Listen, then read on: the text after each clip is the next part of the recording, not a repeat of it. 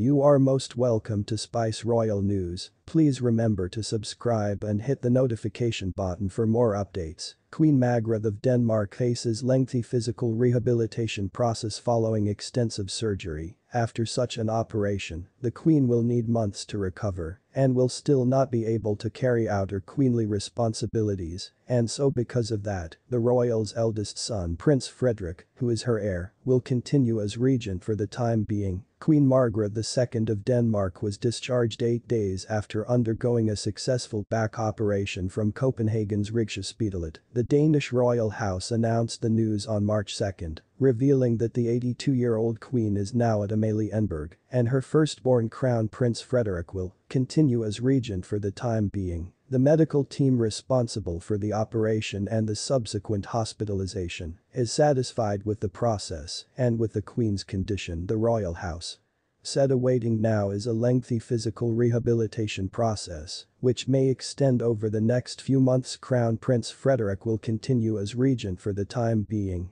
The royal house also announced that the Danish queen expresses her great gratitude for the professional and good treatment that the queen received during the hospitalization at Rigshospitalet. Her Majesty underwent extensive back surgery at Rigshospitalet on February 22, 2 weeks before the operation. The royal house said that the queen had been affected by problems with her back for quite some time, and that the situation had recently worsened. The operation was scheduled to take place on Wednesday, February 22, at Rigshospitalet in Copenhagen, where the Queen will also be hospitalized after the surgery. The royal house noted that consequently, a longer sequence of physical rehabilitation is expected, adding, "This means that Her Majesty's official program in the near future will be postponed, cancelled or handled by other members of the royal family. The Queen of Denmark's duties can be handled by her eldest son, Crown Prince Frederick as regent, or by her younger son Prince Joachim, daughter-in-law Crown Princess Mary and sister Princess Benedict as acting regents." The monarch decided to undergo the surgery after consultation with Rigshospitalet specialists following her surgery. The royal house revealed that the operation went according to plan and that the Queen's condition was good and stable under the circumstances. Thank you for watching. Please so not forget to subscribe. May God bless you.